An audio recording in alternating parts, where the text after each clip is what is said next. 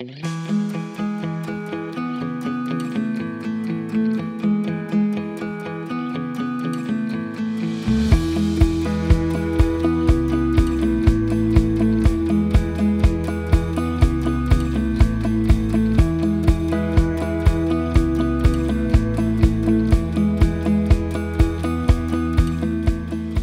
never tested trains in and out of stadium before. This is the first time. Call it a dress rehearsal if you like. So it gives us the opportunity to sit down and look at the overall picture, what is best for the passengers when they arrive at Stadium Station.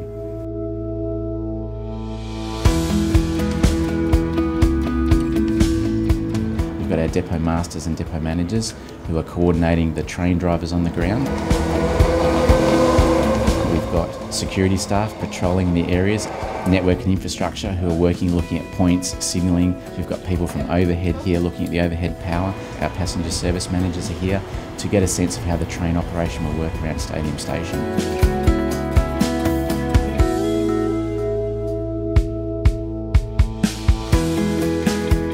Drivers are very keen to have been chosen to come in here for the first time. They've seen it over the 5 years being constructed, from a sandpit in the ground to a magnificent world-class stadium station that we have.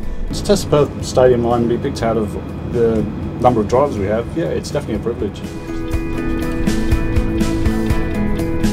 So virtually there's no public car parking at Stadium Station. The whole precinct is designed around people catching public transport to the event, and you're basically delivered right at the doorstep of Stadium Station. Tube up line passengers, platform 3. Fremantle line passengers, platform 4.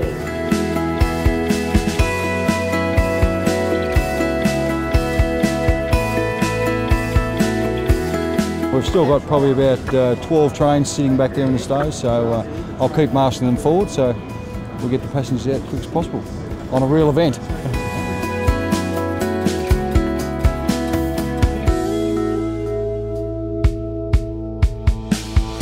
So what you're seeing now is the trains moving. This is what will happen when the event at Stadium has finished. Our passengers will arrive at the station and see all these trains moving to get them home.